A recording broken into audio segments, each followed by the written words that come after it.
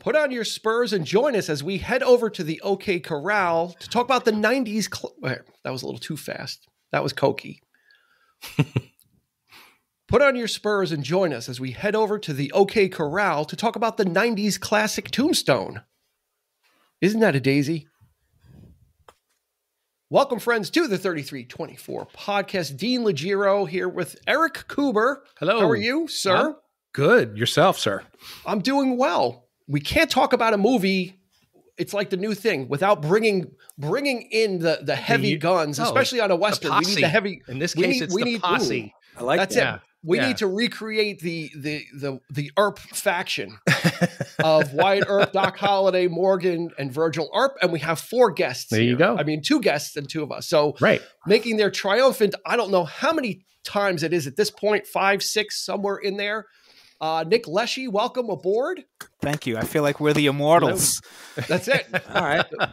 And also joining us triumphantly is Sean Grady as well. Hello, Sean. Great to be here, guys. Thanks again for having me. Always a pleasure. Thank you, guys. Yeah, thank you guys for coming. It's always fun.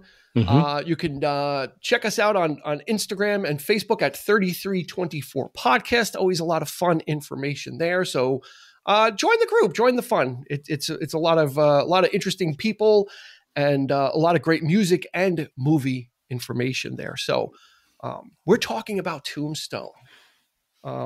I'll put it out there. When we do if we do favorite scenes, we get to favorite scenes. I'm just going to say it's the whole film. I agree. Yeah. This is a film that is just like, I don't know that that there are so many great scenes that I'm not sure that there are ones that are highlighted because they're all on such a great level, but we'll get to that. We will get to it. At least that's my opinion. So let's get into the stats. This film was released on Christmas Day in 1993. Budget was a meager $25 million. Not really a lot, considering the payroll of people they paid to be in this film. Yeah. The return on investment was meager at the time. This was not considered a raging success. A very odd duck at the time. It made $73.2 million back, in box office. Directed by George P. Cosmatos. Not a very prolific director. We'll talk about him a little bit. And written by Kevin Jarre or Jarre or Jar. I think it's Jar. Jar? J-A-R-R-E? Maybe it's Jar. Hit us up on Instagram and Facebook. Let me know how to say that. Or I can put it into Google and have them just pronounce it for me, but I didn't even want to do that much. So it's fun to hear you try. Yeah, that's where would we be if we didn't try? Exactly. Right? That's right. Except for my failures just seem to be out. Like my Nicholson impression on Few Good. It's just my failures are out there for everyone to see. Sometimes bad impressions are good impressions. Just because. There you go. That's how I feel. It's Deed's take. Exactly. Yeah. In my mind, it sounds like it. Hey, that's all that matters. Right? So I guess American Idol is not in the cards. You can hear it. That's all that matters. That's right. I can certainly hear it among other voices and impressions in my head. So let's talk about Tombstone. One of my favorite films. It's oddly enough called a cult film. I'm not sure. Yeah, it is odd because I remember. Oh, Jesus, Dean, you were anticipating this movie forever. I mean, you were talking about it for months before it even came out. I even bought the novelization of Tombstone. Wow. You did. He was obsessed with this film, guys. He was absolutely, and of course, when it came out, we saw it together and it was great. It was just great. I think cult status is maybe based on the fact that it didn't do a lot at the time. And so it was kind of like shuffled off to the side. But then the advent of streaming, YouTube, and clipping a lot of these great scenes kind of started to elevate it to that legendary status where from a cult standpoint, people didn't see it when it came out as much. Yeah. And then over time, people started to discover it. Nick, do you think that's what cult means in this I think so. aspect? I mean, you mentioned the box office. I don't think it was a disappointment by any means. I think it probably performed better than maybe they thought, given the directorial issues that it had, right? It started off with one director who got dropped out, and then you mentioned Kevin Jarre. Kevin Jarre was the original director. And I think he was in over his head, right? He hadn't directed anything before. And this new director who came in, you look at it, and what a great piece of work. But then you look at his other body of work, which you mentioned wasn't that much. What was it, like a handful of other films? And I probably can't even name what those other films were. But I actually knew him from he directed Rambo: First Blood Part 2, which was like the best Rambo. So I would argue I was familiar with George Cosmatos because of Rambo. I think First Blood is probably better. But Cobra was fun. Yeah, Cobra was fun. But not but this guy was not a prolific director. I mean, he directed like 10 films, and his first one was in 1971. So not like a regular working director, which is very odd for that. And then all of a sudden he's, when he did Rambo: First Blood Part 2, I think that got him a little mojo. Did Cobra. He did a movie called Leviathan after that, and then this. And then there were rumors that Kurt Russell kept saying that he actually did the directing. I read something about that. So I don't know what's true and what's not. But you look at this movie, and it is visually wonderful. The performances are great. So I think over time, as people have watched it, like you said, on streaming and other means, it's probably, people have said this is a classic. This is one of the better Westerns maybe ever made, which is saying a lot considering how many Westerns have been made. Yeah. I would say this is probably in people's top 10 list, if not top 5 list.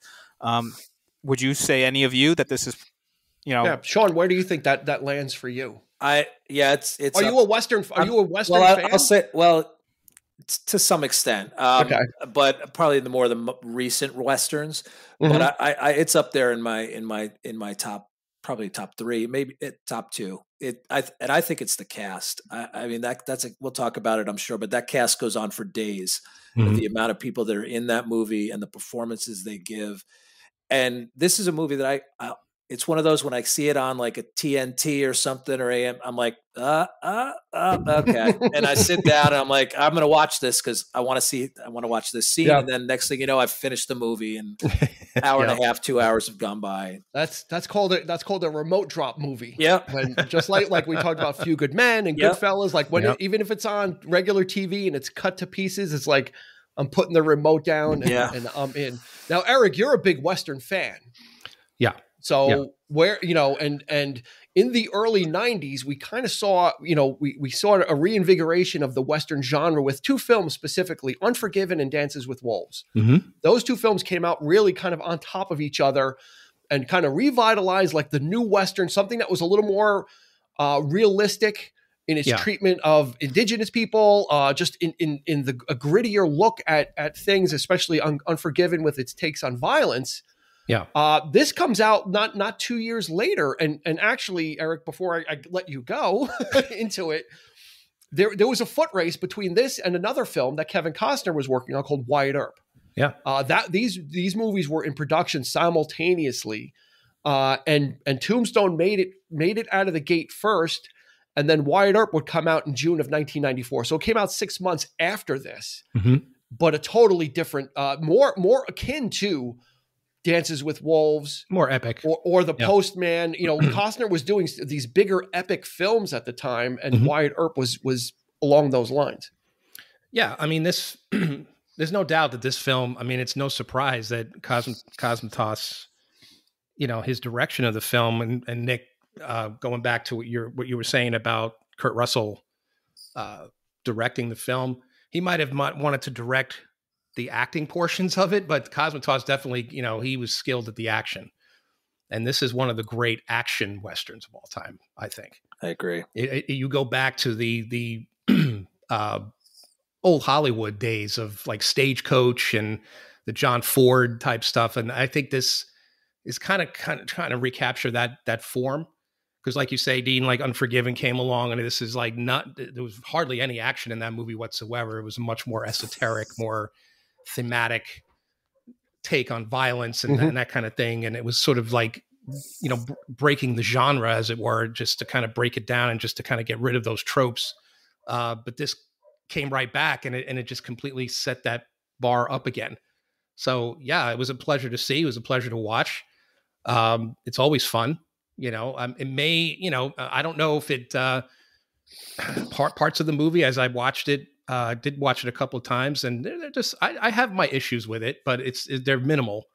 but it is an easy watch. There's a couple of faux pas. There's one really big blooper that I can't there's two big bloopers, but one I really can't unsee. Let's get the Kurt Russell thing out of the way, because this thing of Kurt Russell shadow directing the film kind of came to light like maybe a year or two ago, around that time, where all of a sudden, for some reason, he started saying, well, I was really kind of behind the scenes kind of doing things and doing rewrites on the script, because, Kevin Jarre after a month got booted. So they brought someone else in. So it seems like Kurt Russell was kind of trying to keep everything together and kind of maybe maneuvering things from behind. And then Val Kilmer had come out and said, yeah, this was true. He kind of backed up Kurt Russell. Michael Biehn, who plays Johnny Ringo, says, I was never directed by anybody but George Cosmatos.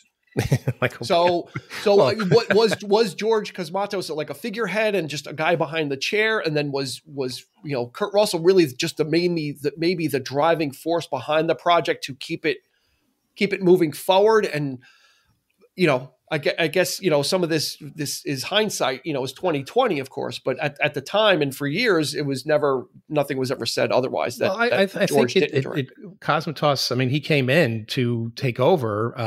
I don't think there was maybe enough of his particular vision on it.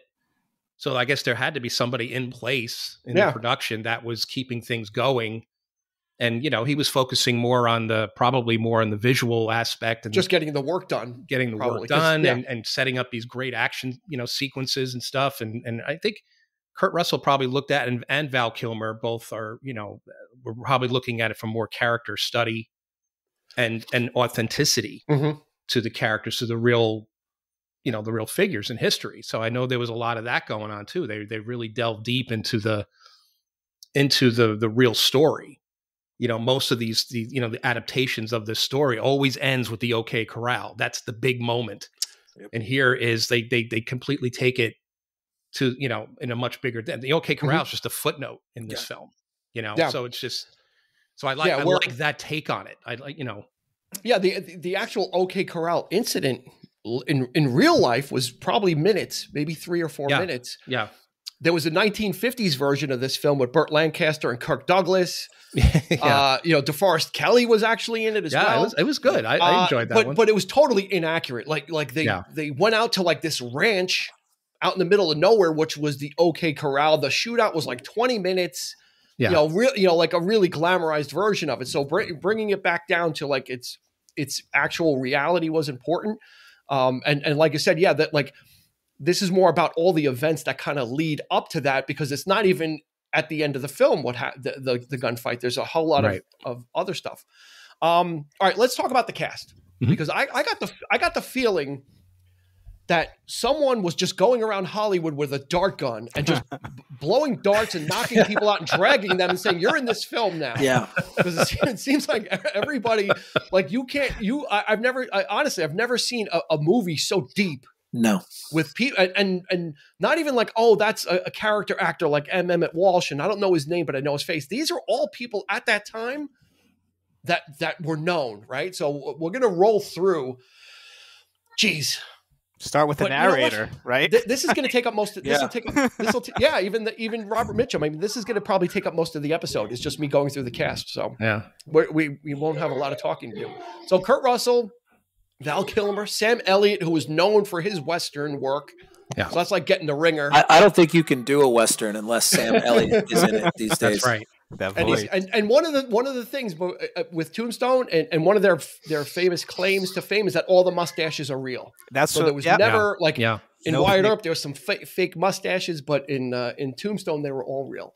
But if you look at a picture of Wyatt Earp, his mustache went like past his chin. So you think the real mustaches were tough. The handlebar mustache, which was like, it was the fashion of the time. Of course. Powers Booth, Michael Biehn, Charlton Heston, Jason Priestley, John Tenney, Stephen Lang, Thomas Hayden Church, Dana Delaney, Paula Malcolmson, who would go on to be in Deadwood as Trixie. Yeah. So she really wasn't known here. Dana Wheeler Nicholson, who was a kind of an up and coming actress at that time. Joanna Pacula, who was very prolific at the time. Michael Rooker, who would become Yondu. In the Marvel universe, Harry Carey Jr., Billy Bob Thornton in a small role, and he's barely recognizable because he was a little bit heavier. Johnny Tyler. Paul Ben Victor, another character actor who was great. Robert John Burke, who replaced Peter Weller as RoboCop. Billy Zane, John Corbett, Terry O'Quinn, and Robert Mitchum as the narrator. I mean, you're not going to leave out Frank Stallone, are you? Frank Stallone, right? Yeah, Frank Stallone Okay. as Ed Bailey. As Ed Bailey. I mean, God, like, how could you, this is literally a who's who. It's so much fun. It's so much fun watching just all these familiar faces. That was half the. That's the half thing.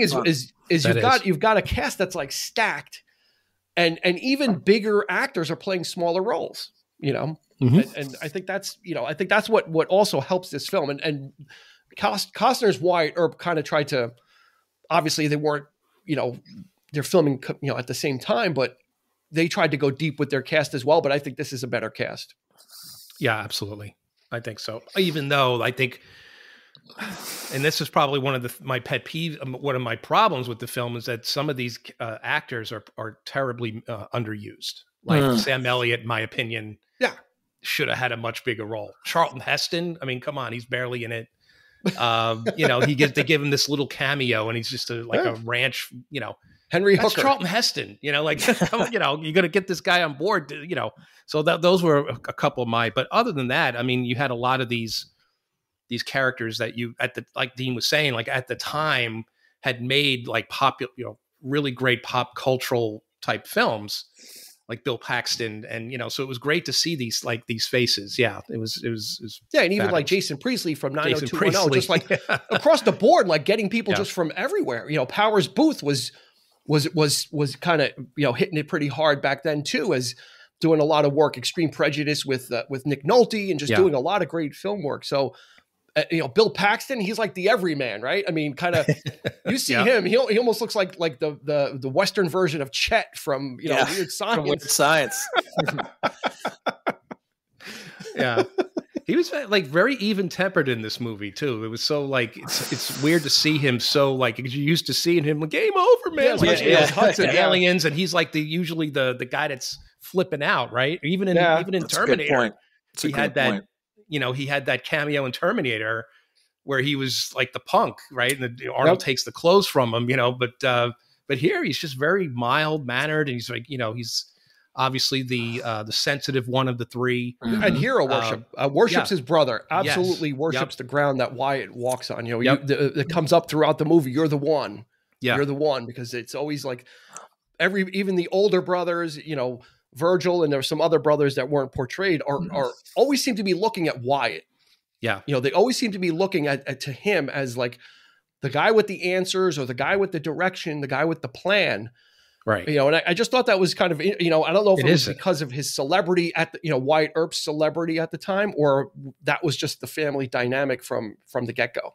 Yeah. I think the point you make about hero worship, I think that really comes through in this death scene when Morgan, I think because you have that scene when he takes the badge, and Wyatt is like, we can't go down this path. We're just here for business. That's just going to lead to more trouble. And, and then when he's on his deathbed, he's just, he looks at him, right? What does he say? He sounded like you were right, or, So don't let him get you too.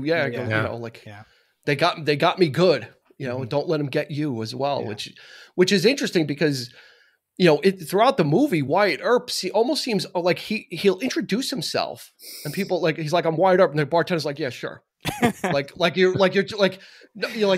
you're not this celebrity. And then when Billy Bob Thornton encounters him, it's a different reaction. It's like, holy crap. Like, I'm not even going to mess with him. Like, yeah, but Wyatt Earp seems unfazed by his own celebrity. Like, it's not like, because I don't think he's impressed with himself in that way, because when we meet him in the film, he's kind of done with that. He's kind of like, he understands like his reputation is because of killing people and that kind of stuff. And that's what he also tries to impart on Morgan, is you think you want this. You think you want to emulate me.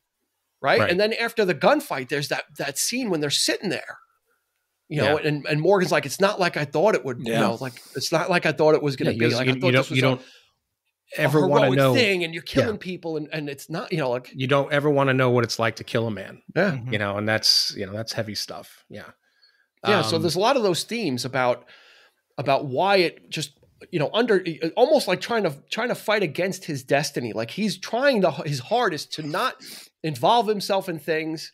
He knows that the Cowboys are no good, right? There's the great scene in the first scene when Wyatt's dealing Pharaoh and all the Cowboys come in, right? We've got the with Michael Biehn and the Latin Johnny. scene. We don't want trouble in any language. Yeah. Yeah, that's a killer scene. And oh my God, the absolute, the eye staring, just the duel of eyes, between Val Kilmer and Michael Biehn in that scene is just fantastic. You can't get any more tense than that. And they picked the two guys that were, probably not that familiar with the Western genre per se. I mean, I don't know. I mean, but they nailed it. They nailed that, that old school like stuff, right? The two guys in the street, they were ready to do it right then and there, and it's the building of the tension. And he had that's why he had that gun underneath, right? Because he said, if something's gonna happen, I'm ready. He's always got the backup. Now in that scene, there's a lot of Latin that's being spoken. Yeah. I took the liberty of finding the translation in case if I am interested. I am definitely in. I took Latin in high school, so I caught the rest in peace at the end. But yes, you are the trivia master. He's the guru. Like so the translation I found is the actual translation, but then what they really mean. Yeah. So Doc Holliday says in vino veritas, which means in wine is truth, which the subtext is when I'm drinking, I speak my mind. Mm-hmm. Yeah. And Johnny Ringo says agi quod agis, which means, well, do what you do best, talk. And then Doc Holliday, Judeus appello non nego, meaning I don't believe drinking is what I do best. There's something else I do better. And then Johnny Ringo says eventus stultator magister, which means fools have to learn by experience. Meaning you want to find out, I'll let you know. And then, like Nick says, Doc says, in pace resquiat, it means it's your funeral. So basically saying, they're kind of, having this subtext of, drinking is not the only thing I do. And Johnny Ringo said, well, I can teach you if you think you're the best. And then, and then Doc says, it's so funny that you have this long extended, and they just kept it going. And obviously they're both very educated. And then now I really hate him. But then Holiday comes around and he says, "You're no Daisy," which of course translates that you're not special. Right. You suck at this. So he goes from that to that, which I think is it's just the transition, is great. Yeah. And I kind of like that they don't put the subtitles for the Latin because you don't need it. You don't need it. You know that whatever's being said there is something that is, each one is trading shots in the language, and you see it in their eyes, like you said, and then I love how it plays out at the end. We know how it plays out. Yeah, and just the way Kilmer responds, like the first time he hears Johnny Ringo say Latin, he responds almost like in a whisper, like he's responding in Latin, but almost like in a whispering tone, like I can't believe that someone else is talking. But he thought he was going to be slick and just kind of throw out some Latin, and then this other guy's coming back, and he's like, Well, he says he reminds him this of whole himself, conversation.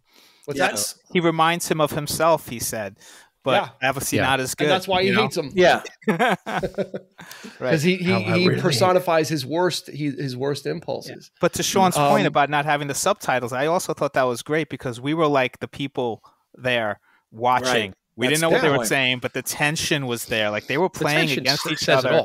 And it was great. And it's also the tension in all the other characters as well, because they're part of the audience too. I mean, everybody's watching, so everything is being felt in the room, in the scene, but also in the theater. We're all in the same, in that same boat right there, which I think is great. Sean, do you think that this was Kilmer's film to blow? Meaning, was this like? Yeah. Seems like everybody, that's all they ever talk about now is Kilmer and Doc Holliday and the quoting. I would say this is his film, even though it's not supposed to be. I think he walks away with the film. Now, any scene that he's in, like I said, if he's on, boom, I'm watching, I'm in, and then I'm sucked in for the rest of the movie. I love this. Every scene that he's playing cards, those are my 3 favorite scenes. The one we just talking about, the one with Ike, and then the one with Ed Bailey. Yeah. The spelling bee. Oh my god! We should have a spelling contest. If you weren't my friend, I don't think I could bear it. Like it's just like I'll tell you what I remember when I saw this. I remember seeing this in the theater, and I remember the first time Kilmer spoke. I was like, "What the f is this accent?" I said, "What? Like I didn't get it at first. I'm like, he sounds really strange, especially in the Old West. You're used to hearing y'all and this kind of thing, and he's got this aristocratic."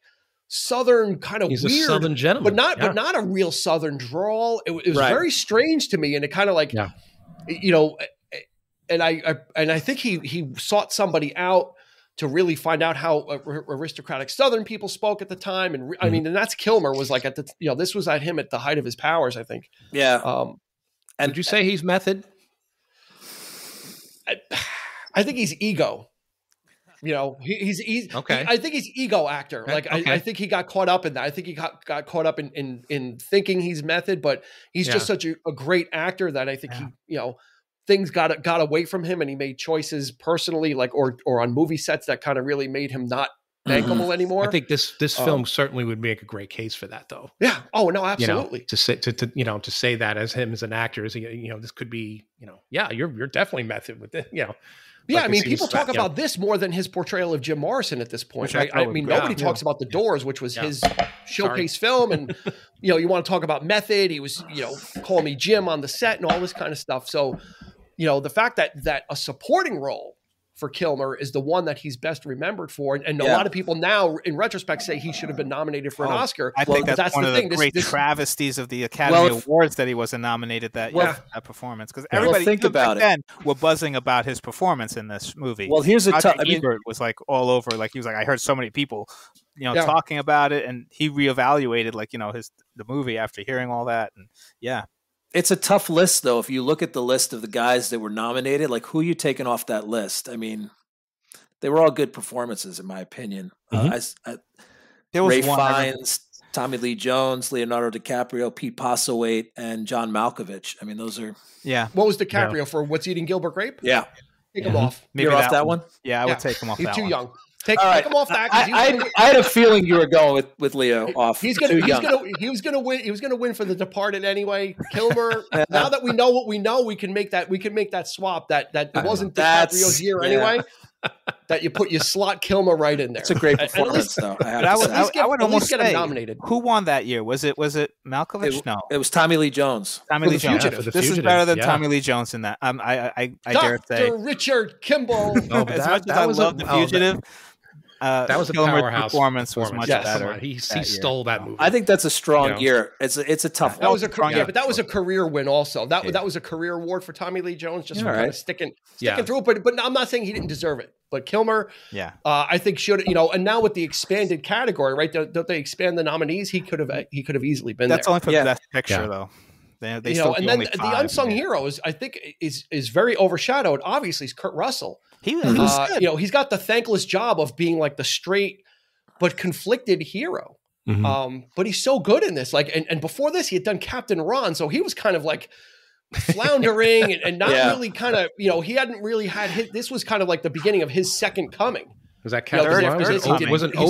Wasn't Overboard early 90s too? With Overboard, Captain Ron. So Big Trouble, Little China. Yeah, that's a good one though. That's a good one. Pork Chop Express is always running. Well, anything he does with Carpenter is that's gold. Right there. I mean, that's why he started his career with all those Disney movies. So that was his first run. The computer wore tennis shoes. The Carpenter stuff with Escape from New York, and so this is probably his third peak. How many actors have that many opportunities? Yeah, because he started young. Great. He actually played with Elvis. He was in It Happened at the World's Fair with Elvis Presley. He stepped on his foot.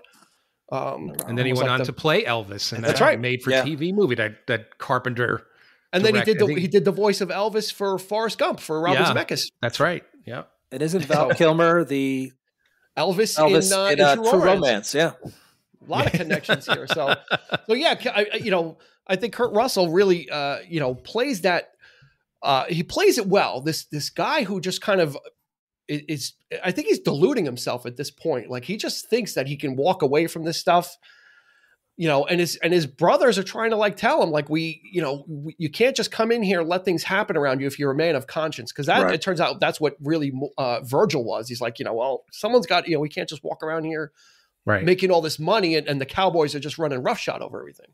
And Kurt Russell is just almost seems to be in a daze throughout, like in the beginning of the film. He's kind of like, oh, I don't want to get involved, or what should we do? What do I do?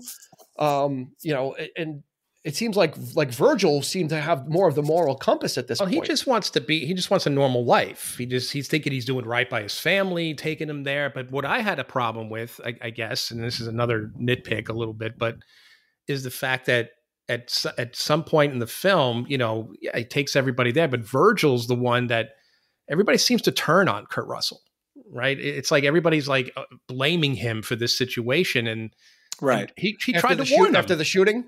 Yeah, he tried to warn them. Like look, let's not get involved. Whatever. We're here to make money and live our lives and this and that. And Virgil, like it's surprising to me that Virgil wouldn't know this of him. Like what the hell kind of town is this? Like he didn't know what Tombstone was all about. Like he was a lawman at one point too in his career. You got liquor hostesses all up and down Allen Street. Like he didn't know. Like it's like he's so naive. It seems like in that, and then like all of a sudden he's this big moral guy, and it's like he should have known. This was the situation. So I had a little bit of a issue with that. I mean, he might have portrayed it as a boom camp and it's up and coming and it doesn't have these types of problems. So we can kind of get here to it's not like Dodge City where it's this big town and big city. They can go already to Tombstone corrupt. Kind of like when people first started going to Florida, it was like there wasn't a lot of people there and things were cheap, right? Things were cheap and you can get stuff. And I think that's what Tombstone was, is it was this small town, it was a mining camp, so we can go there, make some money and fly under the radar. And obviously that violence, that was what was always fascinating about the West for me was, America was coming of age, and on the East you had some semblance of law and order and kind of society. But then the other half of the country was just like even lawmen. Wyatt Earp ran prostitutes in parts of his life, was a preacher. Did all these different things. So there's not blacks and whites. There's just all different shades of grays. Yeah. Which of course is depicted in Costner's version. I think he goes through that whole story there of him. Of drinking, and it's almost as if when you meet Kurt Russell, it's like almost like it's like the sequel or something. Like it's like we get to this point in Tombstone where Costner could have taken that part of his life, and this movie could have been just picked up from it, picked up from there. Exactly. Because you already know that he's been through all that. And maybe that's why he's kind of, desensitized to the whole, like the corruption, right?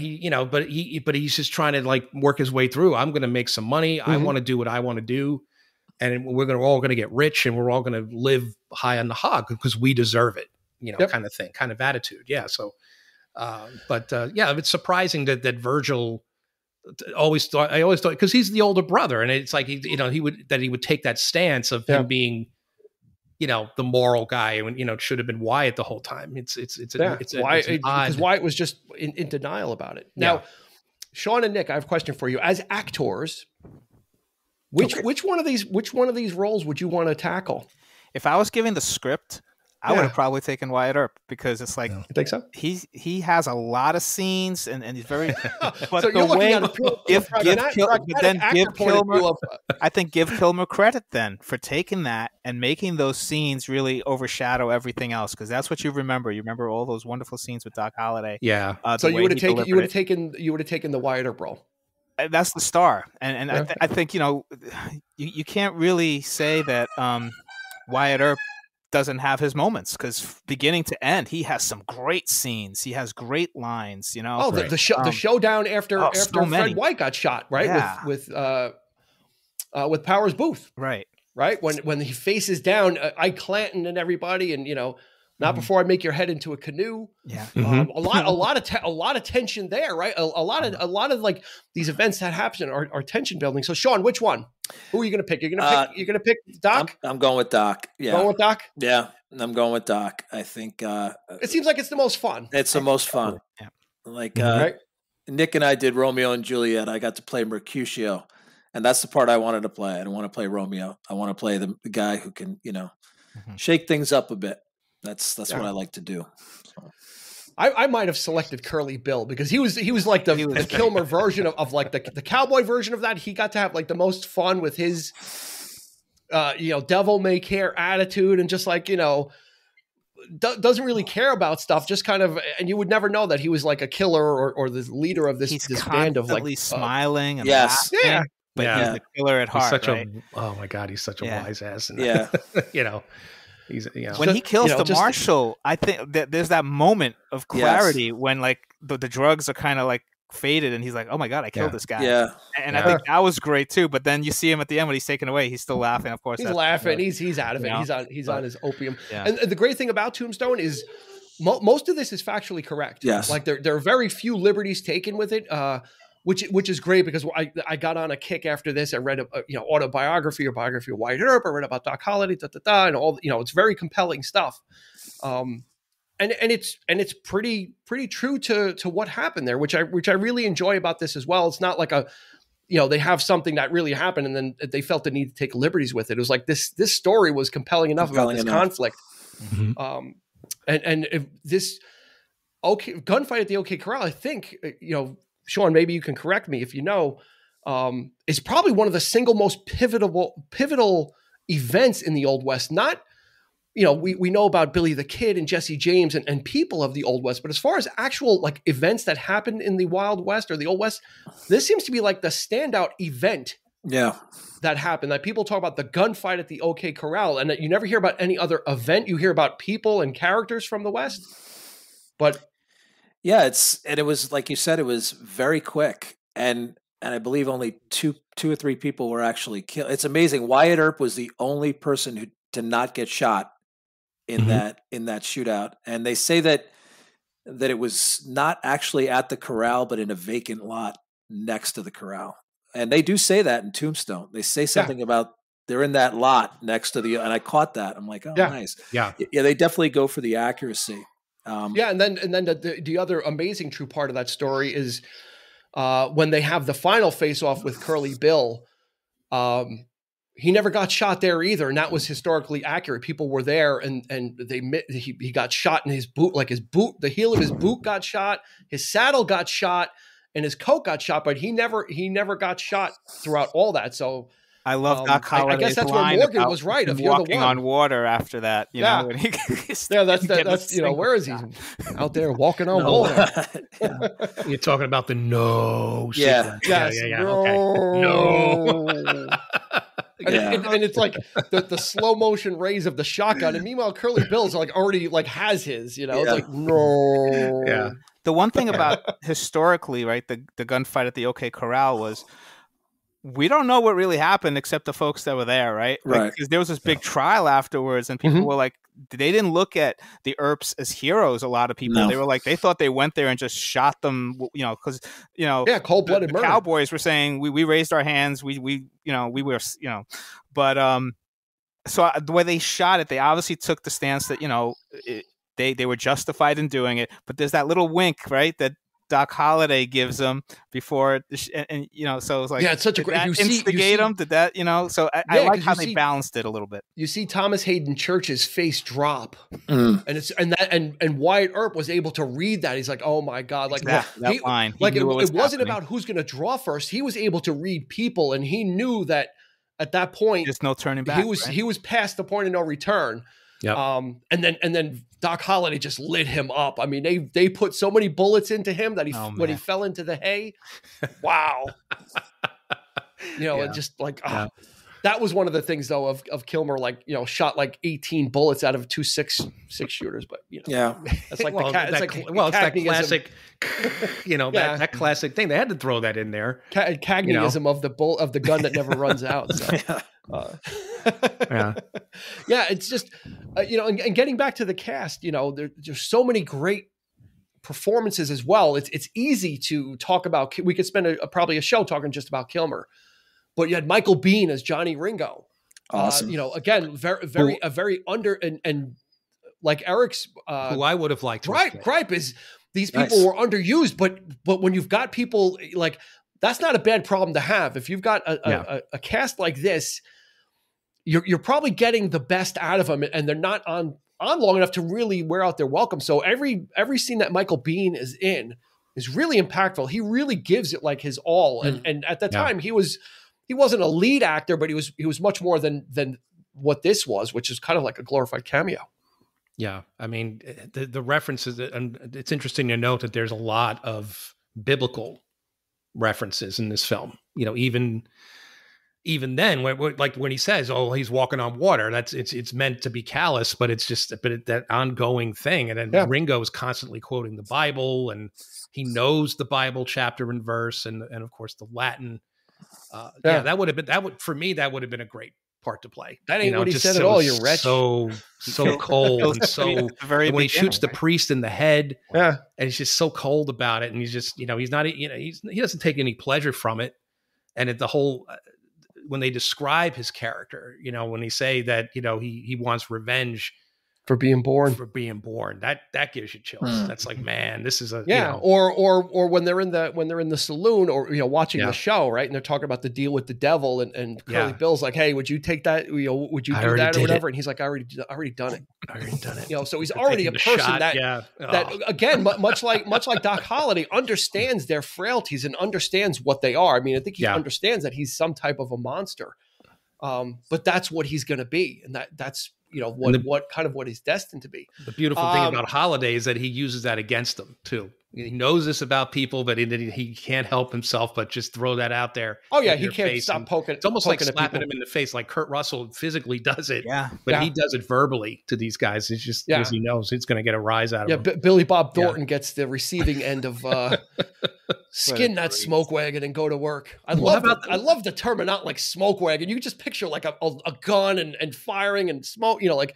Like such glamorous wordplay, like skin that smoke wagon and go to work. Well, not only him, but that poor bastard, and then the horse. When he's pulling the horse off the train, and he's just like, you don't even see the guy's face. He's, because he's shot from behind. Hurts, don't it? It just hurts. And it just takes the rope, the knot and the rope, and just hits him. Yeah. Oh man. There's a lot of slapping going on too. Because that Wyatt Earp doesn't take any shit. He's no pushover. I mean, he's a tough guy, like tough as nails. But he kind of wants to keep that kind of tucked in. But when it comes down to it, like with Johnny Tyler, or we got to talk about Stephen Lang. Clanton. The guy is perpetually drunk through this film. He had probably the hardest thing but one of the hardest roles probably, to stay as grimy as he did consistently, just to always look like he just rolled out of like a tumbleweed. Mm-hmm. And always in like a state of like glassy eyed, his eyes were always like red, inebriated or hung over. He always had like a look of just like, this guy's like on a permanent bender. And kudos, such a a balancing act of cowardice and then and like bravado, like after the fact. And you grow to like love to hate him. It's like, oh my God, like how does somebody just not shoot him? Right. Just on principle of being a coward, It's like, during the showdown with Wyatt Earp, he's like, no, he'll kill me. and then once all that, kind of subsides, he goes, I'll see you soon. Yeah. Like he's making threats. Like he couldn't. That didn't stop him. I'll so many moments where Kurt Russell could have killed him, right? Yeah. And he lets him go every time. Such a weasel. Right? Get in the fight or get away, right? Yeah. There's honor in this fight, so he's maintaining that honor. But he's probably the first person that should go, just for being a coward. Because they should have just been shot back in the day for being a coward, right? I mean, that was a thing. And he's the guy that makes it for the time being. Like he's the one guy that gets away, but then he gets shot 2 years later. But you wanted to see him get his comeuppance, and you don't get it. Yeah, he throws his sash away, and that, for me, I was like, "That's not going to release you." That's a cop out. I'm gonna take a free shot since we're out on the open range. Who's gonna know? You just take a pot shot. You might hit him. Right in the back of the head, man. That's It wouldn't have hurt, And then at that iconic scene at the train station, right, when they go to kill everybody, they're going to kill Virgil. And Ike is there too on the receiving end of the spur to the face. Throws himself down. Don't kill me, Wyatt. Don't kill me. God, all he does is beg and God, So he was such a great He's just such a great actor. And then another scene I love with him is in the bar after that comment about the spelling contest. Sam Elliott is there, right? And he's like, "I'll cut your pimp's heart out." A great piece of acting from Sam Elliott at that point, because he really looks, he's actually angry at him. He's like, "I'll cut your pimp." He's like, "Don't threaten me, you son of a bitch!" Really getting a lot of great performances. So you got all these pros. Yeah. Just like working together, even in small roles, it just makes this movie, it just brings it to another level of you got players at every level of this game. There's not a bad role in this movie. Like, I'd play anything. Like, when you ask, like, what would you play? Like, just to be a part of that and the ensemble, like every scene is great. Like, you could see everybody's putting 1,000% into those performances, and there's not a weak link in that entire movie. I mean even Jason saying, right? Like, about how some of these roles, maybe these actors maybe were underutilized, like I was going to say Burt Lancaster, but Charlton Heston, Jason Priestley. They're small roles, but even they have like interesting lines. Even they are memorable, I think, afterwards. Yeah, I'd love to have seen more of. I was just about to say that they do have their moments. Yep. Like even Jason Priestley probably jumped at the chance to play the quote unquote sensitive guy, right? Like sister the boy, sister boy, Billy Nilly, but he was probably like, and it was really, he's like the sex symbol, right? The young sex symbol of the day at the time, yeah. And he's playing this, and he probably loved the fact that he was playing that role. So he probably, you got Billy Zane with the St. Crispin's Day speech. Yeah, like it's Fabian. Like everybody's there's room. Like I mean, I was reading reviews and actually somebody put that as a negative. They're like, there's so many characters in here that nobody's got time. I just thought it filled in everything. Like you got a fully realized world with all these colorful different characters in it that, they're coming and going. You don't need to memorize every name. It's, a lot of them are in a lot of different scenes in the background anyway. So they're just kind of filling out this world, which I really love that. Yeah. As an actor, you look at these bit roles, and each one of them would have been like the lead in your reel that you put together of all your parts to show. Like Frank Stallone was probably like, putting out, here's my best performance of all time, Getting knifed in the kidney. Yeah. A blade right to the liver. Yeah. And you don't even recognize him too, right? Because he's got a mustache. But he's got that. But he got the drawl down though. He got the accent or whatever. Full disclosure, I watched the Frank Stallone documentary on Amazon, and that's when I was like, "Oh, that's Frank Stallone." And I didn't know it at the time. Hang on, Sean. Hang on. Okay. There's a documentary about Frank Stallone. Yes, and you have to watch it. It's good. Okay. I haven't watched it yet, but I've been meaning to. When is Nick's documentary coming then? Because if they're going to make do we get in line to get a documentary? Because if they're down to Frank Stallone, we can't be far behind. Hey. Nothing against Frank. Nothing against Frank, but I think his career actually started to get off the ground before his brother. He was in music. Yeah, but it's a good documentary. It really is, and it's well done. I think you'll enjoy it. Is it available? Is it available on streaming? It's on Amazon. Okay, I believe. Does he do another? Does he like revisit do? Yes, of course he does. Of course. And what did he sing? Far from over. Was that Far from over? Yeah, I think that was Grammy nominated or Oscar nominated. One of the two. It was nominated. How do we know this much about Frank Stallone? Because I watched the documentary about Frank Stallone. You have an advantage, but how do we?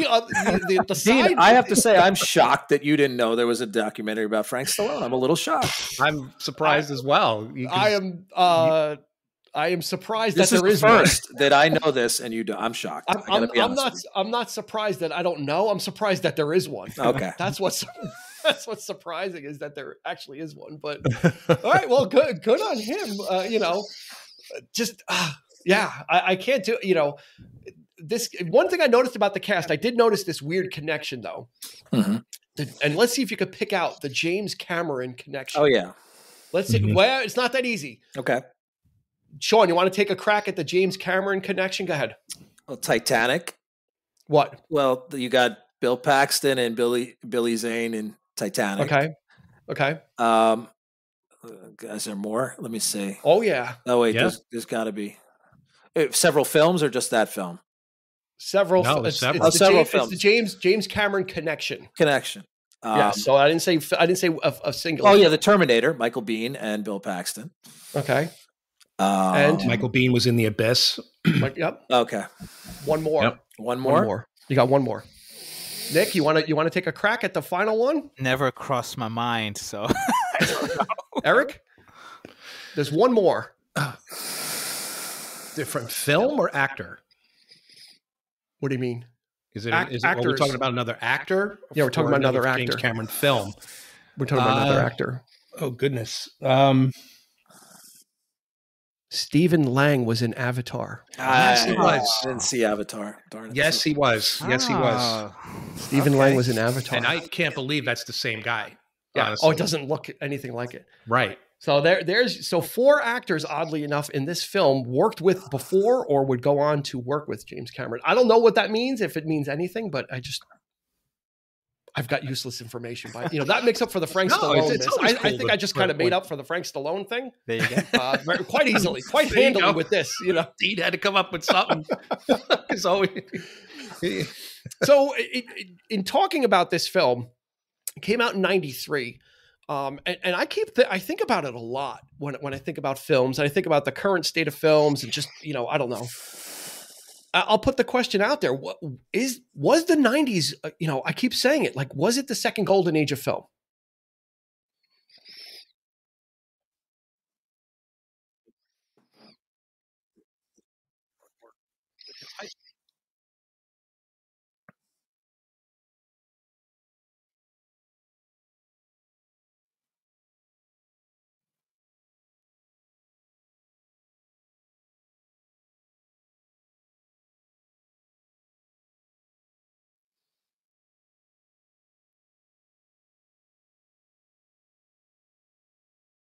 Let's see if he comes back. Nope. Wow. Okay. Nick, were the '90s the second golden age of film? What do you think? I wouldn't say You were shaking your head no. I was You were shaking your head because no. I would not say it's the second golden age. There's been movies have been around for 100 years. The 30s were excellent. 50s had some great movies. The 60s were probably the second golden age, probably. You think so? And then the 70s had some great films. I love the 80s, so I would lump a lot of great movies from the 80s. The 90s were excellent, but to say it was maybe like the second golden age, I don't know.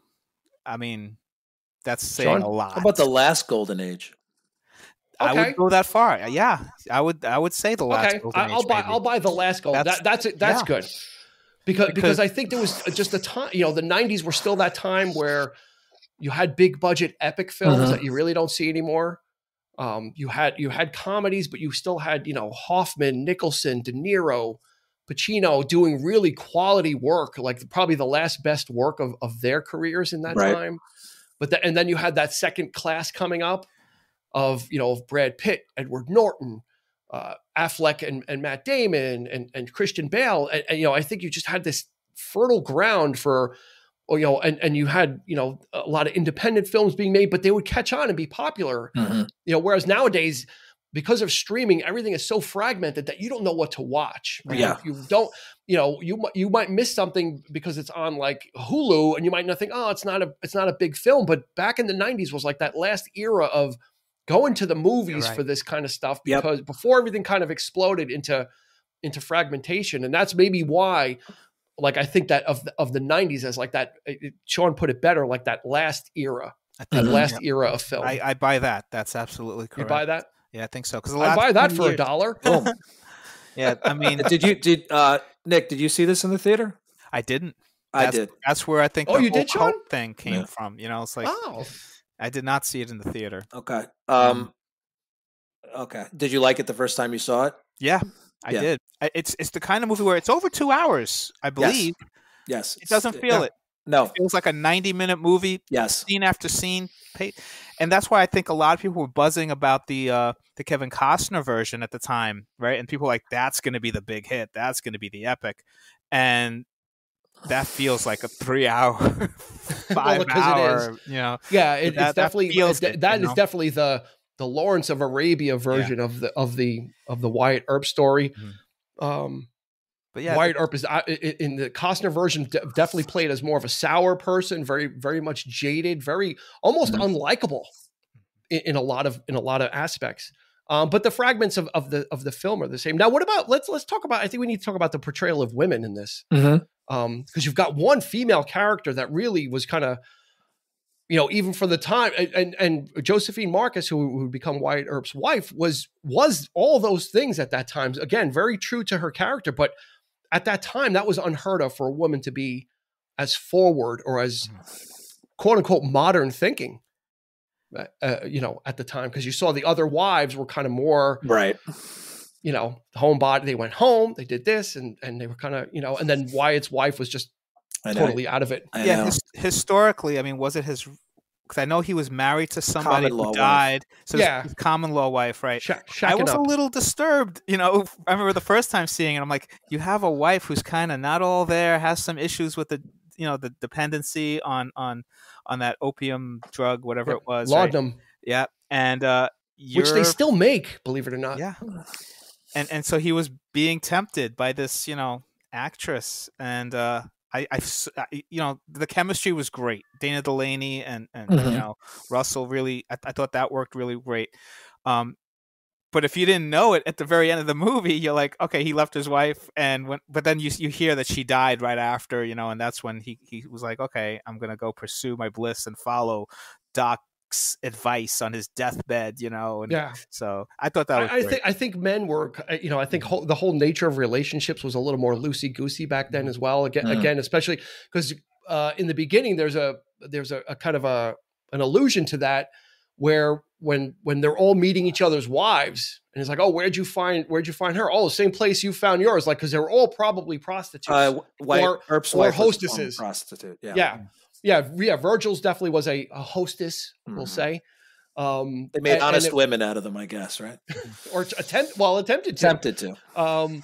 Which was interesting, and it seemed because they were in that life, right? They were they were running bars, they were running saloons, and again, they were running prostitutes as well, also being lawmen. So again, that, like I said earlier, that whole gray area of these guys aren't exactly the moral standard as well. Well, in any of those settlements, it's always the men that go out there first, and then the women come. So like women are at a premium. So when so the women you're going to come in contact with are the women that are working for you in those establishments. And if you're running a brothel, well.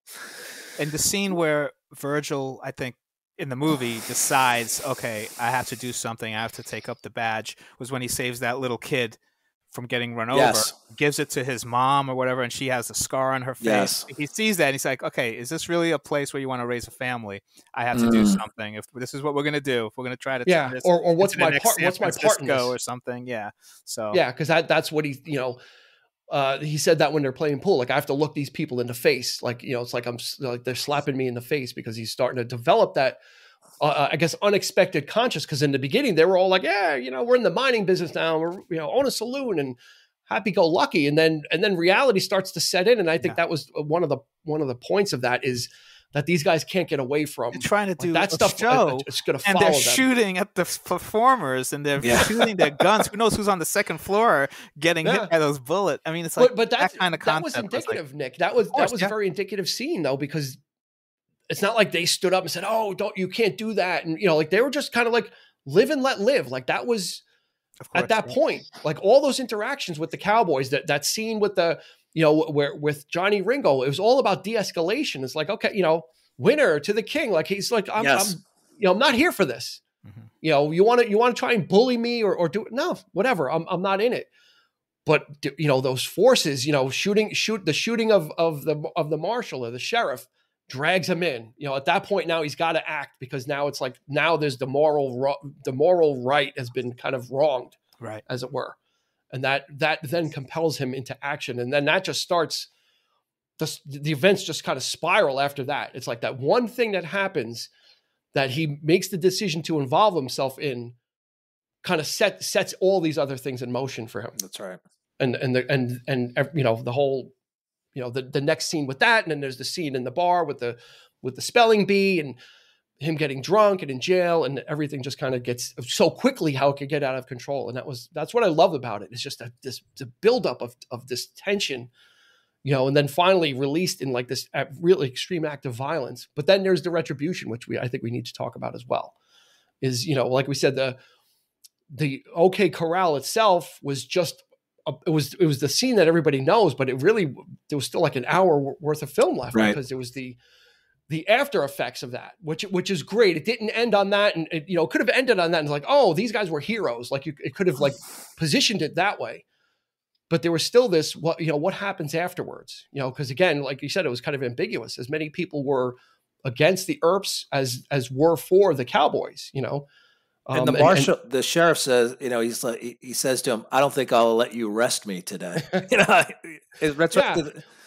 Yeah, and he was as corrupt as they come, right? He was definitely on the side of the Cowboys, right? He said, "Oh, you know, tonight there'll be one man running Tombstone, and you'll be happy to know him," because he knew that was coming, that the Cowboys were going to clean him out, and this way that kind of meets his ends as well. Yeah, and then in the movie, you know, he after Morgan's dead, and they're riding the corpse down the road. He's like, it's over. Because you hear about all these blood feuds in the Old West, and so he was like, that's it, no more. You know, but of course there's more, and that's when it's finally like, okay, you want hell, we're gonna give it to you, right? So it's like, you call down the thunder, you got it. And historically, that lasted like 2 years or something. They were hunting down anybody that had a red stash, and it was brutal. Yep. That's where the morality comes into play. Like, okay, they killed your brothers, and one of them now has a lame arm, and that was cold-blooded, but justified, right? Because the Cowboys were doing some bad things. But that was frontier justice, right? It was kind of eye for an eye. Yeah, but that's where before we get to the hunt, they use the badges, right, to protect themselves. So like, okay, of course, I'll deputize you. I'll deputize you. Everybody's a deputy, and then you can just go out and a red sash and go do what you want. There's one gaffe. It just bothers me, and I hesitate to point it out to you guys if you don't know it, because then when you watch it, you're always going to see it, and you're going to be taken out of the film. You got to give it to me now. No, I got to hear it. I have to hear it now. It's not like a soda can. So Morgan gets shot in the back, right? And he's laying on the pool table. Yeah. There's two parts, right? So Morgan passes away, and there's a scene where Wyatt turns around and his hands are all bloody. Yes. Right. In the scene before that, there's almost no blood on his hands. Okay, I can live with that. That's a continuity thing. Then he goes outside and it's like raining, right? And he's like, "No, get away, and they have this wide shot. You could see the line of where they're not shooting the rain sprinkler. I know. So there's rain maybe 30 feet behind them, and then the rain stops. Like they had a wide shot, but didn't do the rain all the way. So it's like it's only raining in this circle. But like in theater, I'm like, I noticed it from like the jump for 30 years or however long in this movie. I'm like, oh my God.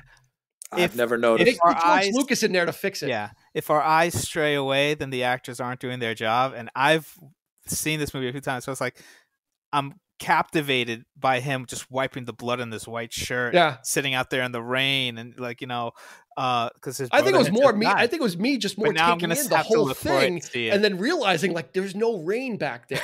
It's like dry, and you could see the line of where the rain is. I'm like, man, you dropped it. Like, were you going to go ask for your money back, Dean? No, I was just going to be like, just why can't you just reshoot it? Well, yeah, free popcorn. But you mentioned James Cameron earlier. There are moments in his movies where he does things like that, where it's like with the motorcycles are kind of going through, and you could tell it's the fifth take because you could see before the motorcycle gets there the tire marks on the road. Yeah, and it's like that always kills me because I'm like, dude, why would you do that? Reset the whole thing, And it happened in True Lies. It happened in Terminator 2. Like he does. Maybe that's his thing. No. Yeah, that could be. He wants those. He seems like a perfectionist, but he lets those gaffes in. Yeah. So to tie it up, they do. Wyatt Earp does get his revenge, albeit not really, because he kind of wipes out the Cowboys, but needs to have a showdown with Johnny Ringo. Like Johnny Ringo's after Curly Bill gets taken over, gets taken out. Johnny Ringo takes over, and his edict is scorched earth policy: kill them all. I don't care. They killed Michael Rooker, they dragged him across the desert. They did him pretty dirty. That was really bad in more ways than one. Yeah. But he betrayed the Cowboys, right? He abandoned Yes, them, he did. so. Yeah, so he was a man ship. of conscience, right? He's like, what they did to the women ain't right, and that's not, that's where I'll kill people, but I draw the line at hurting women. Yeah, okay, that's still a strange moral compass there, but okay, we'll take you on our team. That's fine. Come on over, Sherman. But then there's this final, they get that little twist ending of there's going to be this showdown between Wyatt Earp, who's a notorious gunfighter, versus Johnny Ringo, who's like really the expert. And they play with it. He's supposed to meet him at this secluded area, and Wyatt Earp comes in, in shadow, and it's Doc Holliday, right? Love it. I'm your Huckleberry, and it's the payoff. It's the payoff. It's the payoff we wanted and the payoff we deserved as well. Mm-hmm. Like I think that was the whole. Yeah, like it's almost like an anti-ending because the hero, the main character, does not deliver the comeuppance. He actually kind of realizes his frailty, and is able to, and knows that he can't win, but was still going to go anyway, even if it means that he was going to get killed. He ended up going anyway. And Kilmer, I always wonder how Kilmer beat him to it, but they have that scene where Wyatt's telling everybody like, hey, I'm not giving you any safe conduct. Like they had a little powwow before. So I'm guessing Kilmer was able to get in there and kind of sneak in. And I love the fact that Ringo lives a little bit to know that he got it. Like he doesn't just fall down dead. He's alive for a little bit. And it's like, you kind of like the villain to kind of know that justice has been done to him, So and he backs down too. And that's the great thing about it, right? Because he's like, oh, I was just funning. I was just funning about. It's like, why? If you're such a badass, why are you going to face Doc Holliday? Especially, if he's a lunger and he's half dead, even half dead, Doc Holliday was a formidable enemy, right? It's kind of like, oh, I was just funning. I was just playing about. He's like, well, I wasn't. Yeah. He's like, all right, lunger, let's do it. Yeah. Great scene. Let's do it. It's like, all right, it's such a, and again, Kilmer gets like all the great scenes. I guess he was just too high strung. He gets all these great lines. He does. My hypocrisy only goes so far. It's just like so much great stuff that he gets to, it's no wonder. It's no wonder that he's fondly remembered for this role. And then they have the poignant scene at the end, right? Where that actually did not happen. He did not actually visit him on his deathbed, but that's a great scene. But I think it's important. I think it's an important scene just to solidify, because that in the end, that's what the story is about these two guys and how they have each other's back, and how Holliday doesn't really have anybody, and he's only got one person that he'll ever rely on. Kilmer said in his documentary that he viewed it as a love story between Doc and Wyatt and these two men. And that's how he played, and it works. It's definitely a bromance. Definitely the bromance going on.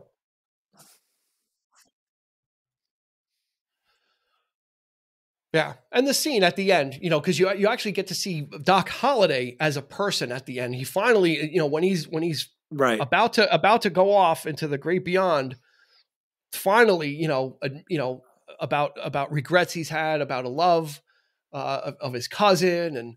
And he doesn't want Wyatt to see him like this too. He goes, if you ever cared anything about me, like leave now. Like if you're really my friend, go now. Like, I don't want you to, to see me like this. Cause he, I had a feel, when I watched it again, just, for this, I kind of had the feel, I never really thought about it, but I kind of had the feeling that he knew he was about to die, and that's why he was so like, let's go. Yeah. Cause I don't want you to see me like this. It's just kind of. And then Wyatt Earp gives him the book, right? About, his life. My friend Doc Holliday, which ties in with The Unforgiven, right? About the myths that are made about these men, right? Yeah. It ties it in, because in the beginning of the movie, what happened in Dodge City and everything that happened before kind of shapes up the reputation of Wyatt Earp, and now people are going to remember the OK Corral and Doc Holliday from what's been written, and really that whole thing made the Western what it is, isn't it? Right? Absolutely. And this is just such a classic, just from top to bottom. I'm glad it's getting the due. I kind of liked it when no one knew about it, because then it was like a hidden. It was like a hidden personal thing that only a few people were into. And it's like, back in like the 90s to the early 2000s, it was still kind of no one really kind of was hip to it. But I'm also happy that people are being exposed to it now. So as we tie up, we're going to do our normal, if you can pick a favorite scene. I don't know. I said in the beginning, the whole thing, which isn't fair. But Sean, what do you think? I like I said, the 3 card playing scenes with Doc Holliday are my favorite. So if I had to rank the one of those 3, I like the one with Ike, the insults and the spelling contest, and he's like, "Oops." Yeah. That's my favorite because he gets the better of him very easily. Maybe poker's not your game. Yeah. How about a spelling contest? Why, Ike? Whatever do you mean? I think that's a good one. It just how about I wring your scrawny neck? Yeah. Nick, what do you got? Is it another? Is this going to be all Kilmer all the time?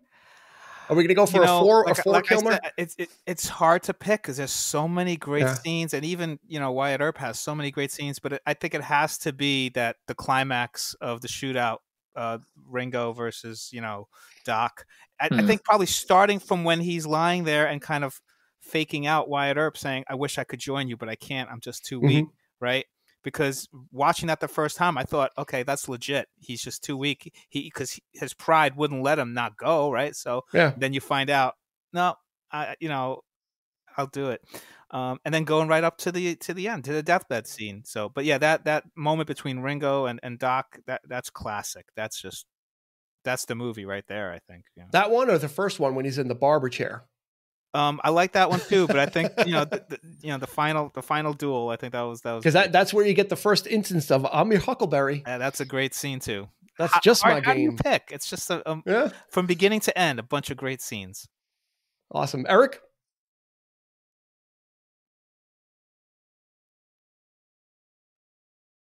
Mm-hmm.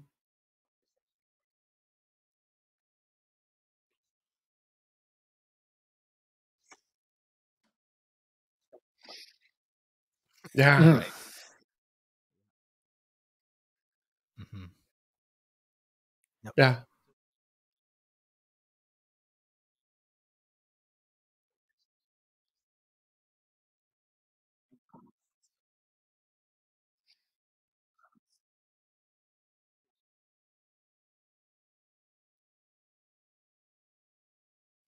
Yeah.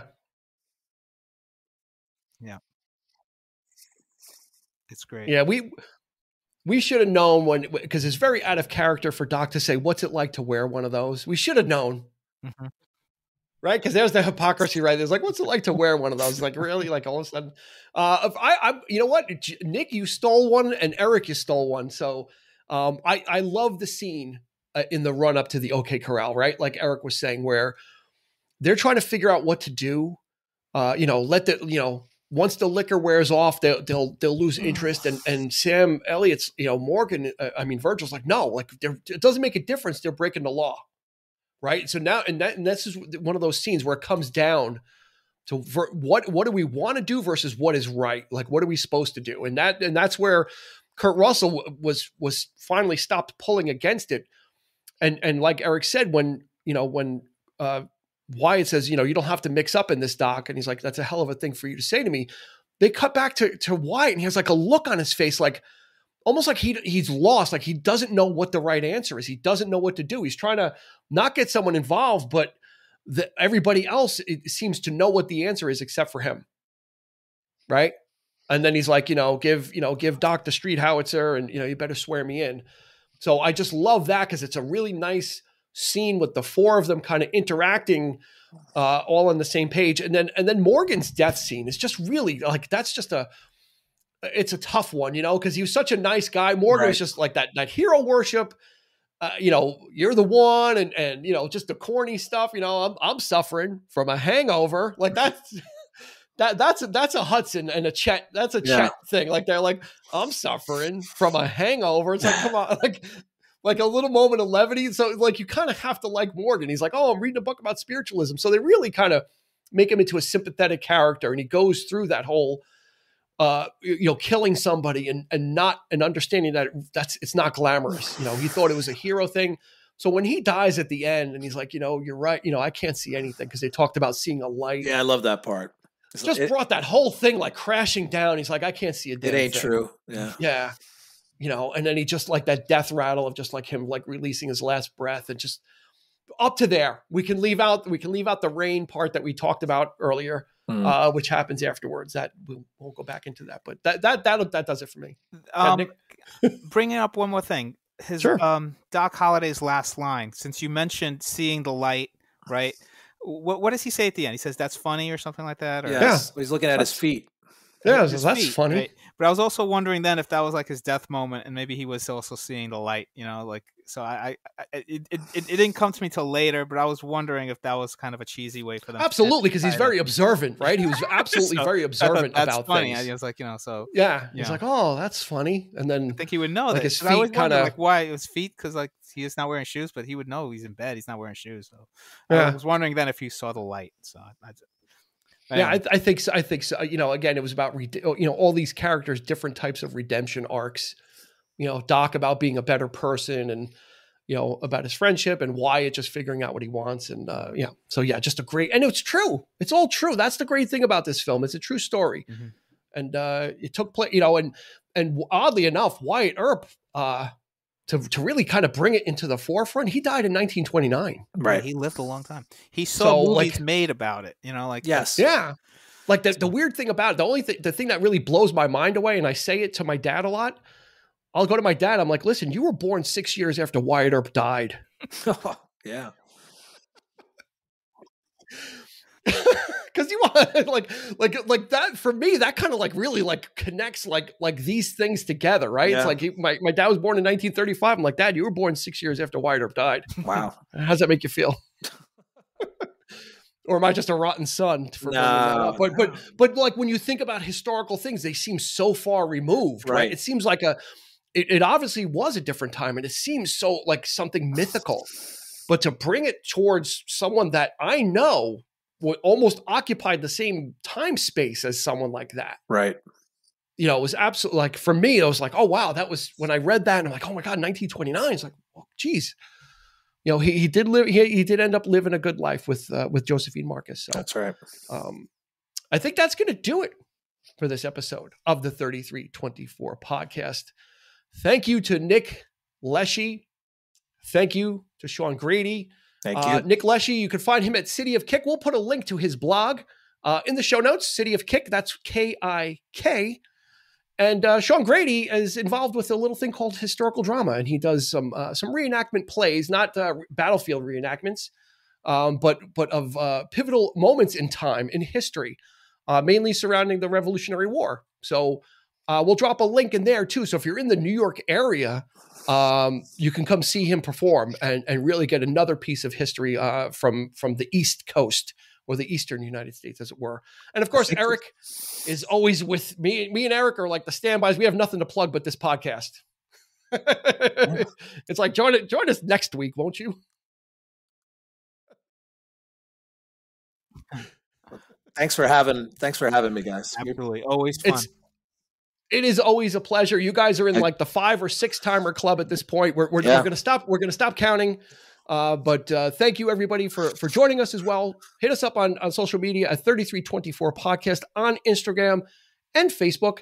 We also do live shows every other week. So if you really want to see what these guys look like, because they've been picking their nose the whole time, you could see them do it. You can join us and maybe see them do it in person as well. We'd love to see you there every other Wednesday. Come check out our live shows, a way to interact with us and chat and have a good time. So for Sean, for Nick, and for Eric, this has been Dean asking you to please be kind and rewind.